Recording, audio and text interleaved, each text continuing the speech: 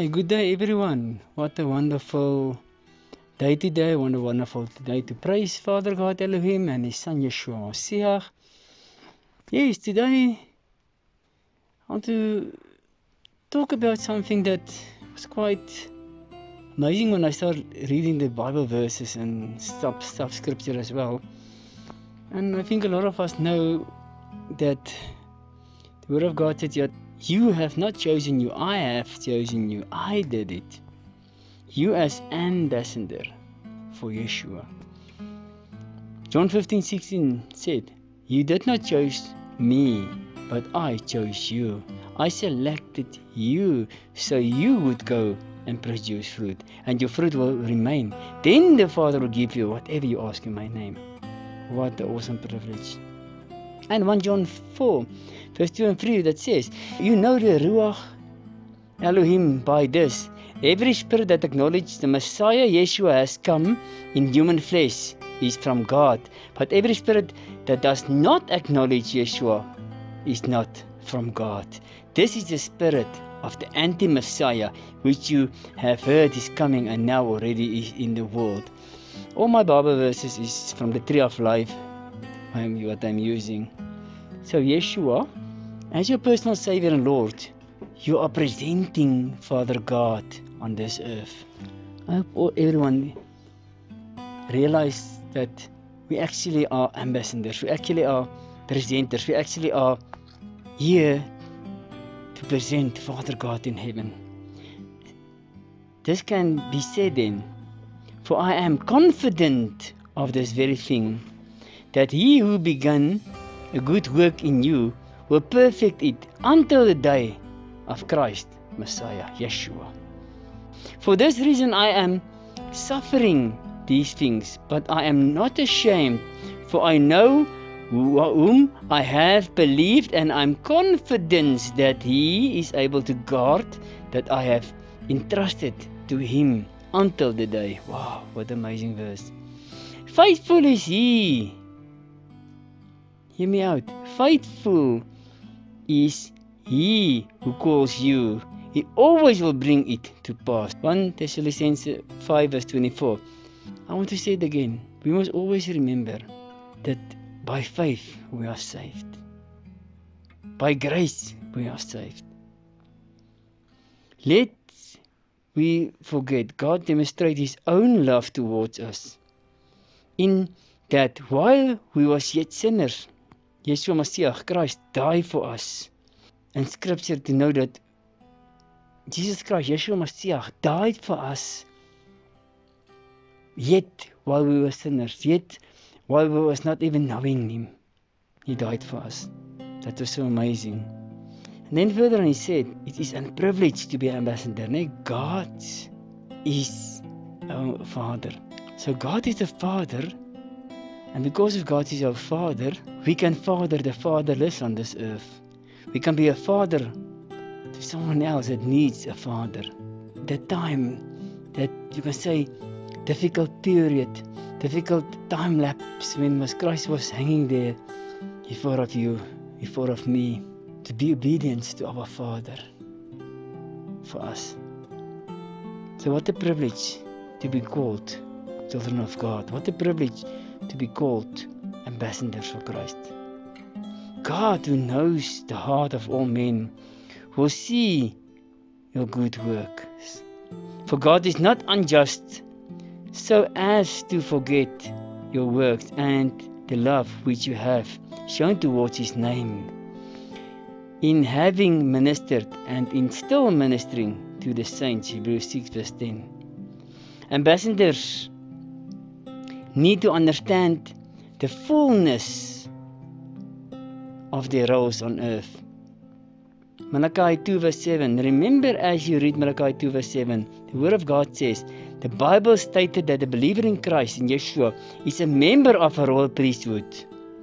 But you are a chosen race, a royal priesthood, a holy nation, a people for God's own possession, that you may proclaim the excellencies of Him who has called you out of darkness into His marvelous light. Wow, what an amazing verse. So I want to bring this scripture and remember that what actually happened, what actually that Yeshua did for us. 1 Peter 2 verse 9, this truth in Revelations as well. And this is made us to be a kingdom, a priest to God and His Father. To Him be the glory and the dominions forever and ever. Amen. Having established the truth, listen to the word, wonderful word in Malachi 2:7 again. Go and read it. For the lips of a priest should preserve knowledge, and men should seek instruction from his mouth, his words. For this is the message of the Lord of hosts. So Father God actually wants us to go through His word and present His words to the nation, to the people, to father them through the word, to become ambassadors of His word, so the reward can come back to Christ. An ambassador of the word of God. For the lips of a priest, I'm going to read again, should preserve knowledge. What is knowledge? Spirit of knowledge. Word of God, Holy Spirit as well. So the word of God teaches us about the Holy Spirit. The word of God is Yeshua Mashiach. John 1, go and read it. Ezra is a fine example of the Old Testament. He was one of the sons of Aaron, a priestly line. His name signified helper, which is to be presented of God. For Ezra has sent his heart to study the law of the Lord and practice it. Ezra 7 verse 10. Ezra was laying down his time, his life to study the word of God the Father. Why don't we do it as well? The word says means to establish, fix, prepare, or to apply. Literally it means to eat up His word, to live His word, to sleep His word, to concentrating on His word whole day. Also another thing is to get an imagination of how powerful the word actually is, that the word was creating the world. Wow. Because the word of God says, Barashich baracha Adonai. Barashit bara Adonai Aleph Tav. So in the beginning, God created the word before He created heaven and earth. So what amazing knowing this. As an ambassador or a spokesperson or a presenter, you are to do the same. Paul tells you to be vigilant, to present yourself approved to God as a workman who does not need to be ashamed, handling accurate by the word of truth. 2 Timothy 2 verse 15. You are advised to set your mind on the things above, not on the things on the earth. That was on earth. Colossians 3 verse 2. And this should be done not by way of eye service, men pleasers, but as slaves of Christ. Romans 6:22. Amazing scripture. But now I have been set free from your sinful life and have become enslaved to God. You have your fruits result in holiness, and the outcome is eternal life. Wow, thank you, Yeshua. Doing the word of God from the heart. Ephesians 6:6. Go and read it. The best teacher is one who always is a student and always learning. Notice this knowledge is not only in your head, but also in your lips, in your heart, in your soul, in your spirit. For your present knowledge, you're a presenter, you preserve the knowledge. It must be on the tip of your tongue. Scripture, Bible verses, Bible worshipping. Yeshua must be in your heart always. You must always be ready to make a difference in anyone's lives, not to have a defense in it. 1 Peter 3 verse 15 said, and let the example of an ambassador for Father, and be like Yeshua, as the word teaches us in 1 Corinthians 13. Go and read it, all of us know. 1 Corinthians 13 is about the love. What is God? He is the love. Matthew 5:16. In the same way, let your light shine before men, so they may see the good works and glorify your Father in heaven. What amazing privilege that we have to be ambassadors for Christ, for Yeshua. That we can present Him on earth. That we can be Moses or a David, or a Samuel, or Elijah, that we can be someone that don't need to be qualified because Father God already equipped us with qualifications. His Son, the blood of the Lamb. He haven't called the equipped, He equipped the calling. So let us come into our callings today again, in this time of shutdown, in this time of lockdown, that we can come and say, Father God, wow, you are amazing. You are the great God Jehovah. You are the one that is and was and always will be. You are the one that I want to worship. You are the one that I want to praise. So let us come and lay our lives down again and say, Father God, here I am. I want to present myself to this world to show them who you are. Thank you, Father God, that we can come in your presence today and say glory to the King of Kings. Let us come and just lay our lives down again, our time down again. What are you doing with your time? How do you spend your time? How do you spend time with family? How do you spend time with the Word? How do you spend time in Him, in Yeshua? His Word says, we are in Christ. We are in Christ. The moment we are in Christ, in Yeshua, how do you spend time with Him, with Father God, with His Son Yeshua, and with Holy Spirit? How do you spend time? How do you become an ambassador of Christ? Is your Bible reading 10 minutes in the morning and a little prayer when you go to sleep?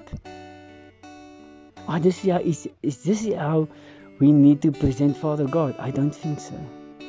We need to be ambassadors on this place.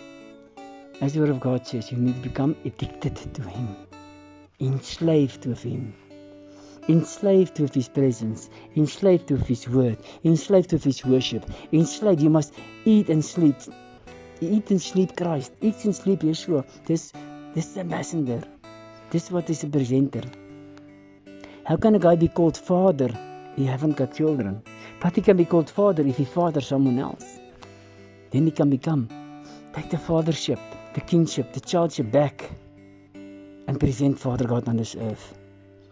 Let us be example for those ones sitting with fear, with anxiety, with shame, with guilt. Let us come into Christ, Messiah, and say, Yeshua, you are awesome and amazing. I am here to present you. I am here because you are the highest authority. Thank you, Yeshua Mashiach, Jesus Christ of Nazareth, that we can come in your presence and present to this earth who you are. Let us come and show the people through our lives who you are. Let us be an example of your word to show the people. Teach us or taught us. Teach us your ways. Teach us how to become an example for you on this place, on this earth. In hardship, in joy, in laughter, in various trials, in lockdown, shutdown, financial crises. Let us come and be a presenter on this earth. Let us come and show the world that we belong to the Messiah. That we are in the Messiah. That the Messiah is part of us. That this word is part of us. You can learn some scriptures on the tip of your tongue. There's a lot of Bible verses I was saying to you, go and read them as well. Go and see who is Christ as a messenger. Go and teach people who is Christ. But first go and learn about Him more and more. The Word of God said that He's living waters in deserts. Go and read Jeremiah 43 verse 19. Look now, it will spring forth. Will you not notice it? Will you not see it? That He can make rivers in desolate places. He can open up places or open up stuff or things or positions that you haven't even known can be existed. He can do stuff. Father God can open realities in your life that you have never known before. He can open up gates in your life that you have never even known that is existing. He will open up stuff for you. The moment the Word of God said, ask of me and I will show you hidden secrets you do not know. Jeremiah 33 verse 3. Go and have a look. I want to make you hungry for His Word. To become part of His Word. To engage in His Word. I want to, in this time, if there's need or trouble, financial difficulties, marital difficulties, relationship difficulties, or just loneliness, what the situation or the case may be, I want to challenge you to come back to Christ. Come back to Yeshua. Come become involved with Him. Let it become your funnel. Become in line with His word. Become His word. Not normal to hear His word, but to come in His word, but become part of His word. Become part of Him. Become part of His knowledge, His understanding. Become part of His Spirit, His Holy Spirit. Become part of that, what He wants us to do, to learn, to teach, to accept. Yes, there will be various trials. Yes, there will be Pharisees, Sadducees. There will be people judging or hurting or stuff like that. But show them who is Christ in you. You in Christ. The word in you, you in the word. Show them with love. What's the first character that we can realize from Christ, from Yeshua? Love. What was his last words of love? Father, forgive them, they don't know what they do. Forgive them, they don't know what they do. Can you forgive someone that's hurting you? Can you be ambassador from Yeshua or for Christ if someone is hurting you? Can you forgive them? Can you say, I'm setting you free? Past will be past. Let's go into the present. Let's go into new life, new fruits. Can you, in this stage, in this day, forgive the ones that spoke bad against you? Can you forgive the ones that's accusing you? Can you forgive the ones that's actually laughing at you? Can you forgive the ones that's probably stealing money from you? Can you forgive the ones that's causing harm to you? Can you bless them abundantly? Today I want to do something different on prayers. I want to go along with, I was downloading some stuff here, and it was quite amazing what I'm seeing here, of actually what Father God's powerful scripture actually is, and it was quite amazing. I was reading a prayer here. Many times when God isn't changing your circumstances, it's because He's mostly concerned with changing you within the circumstances, your character, your inner strength, your most inner being, your integrity matters to Him because they are everlasting qualities. You also mention the wisdom, the strength, the maturity that grows within you. You are all things that He desires. He is a sustainer of your life. Know that there's a purpose, sometimes in pain, because Father God is in control. God is saying today that everything will work out. Just be still. Everything will work out because He is in control.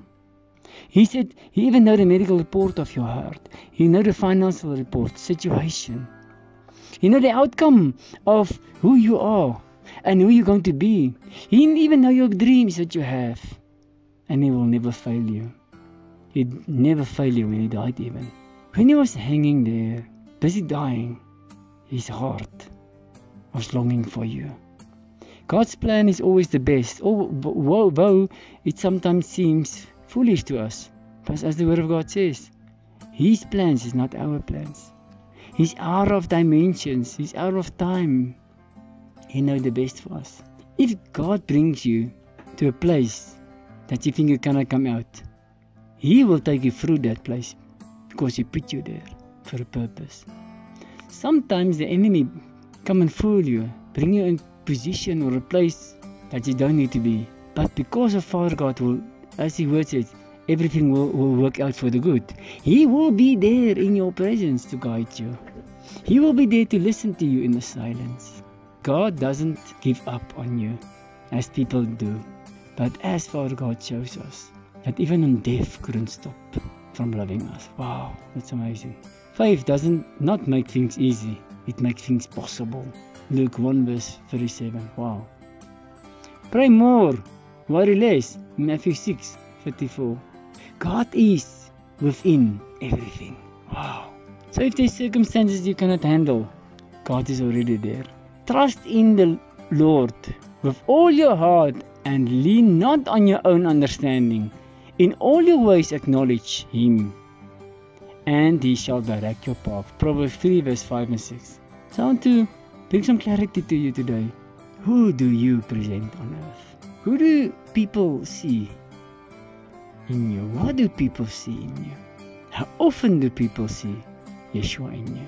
Yes, also what was quite amazing quote. Prayer is the oxygen of your soul. Don't go without it. Amen. God gave us mouths that close and ears that don't always need to hear.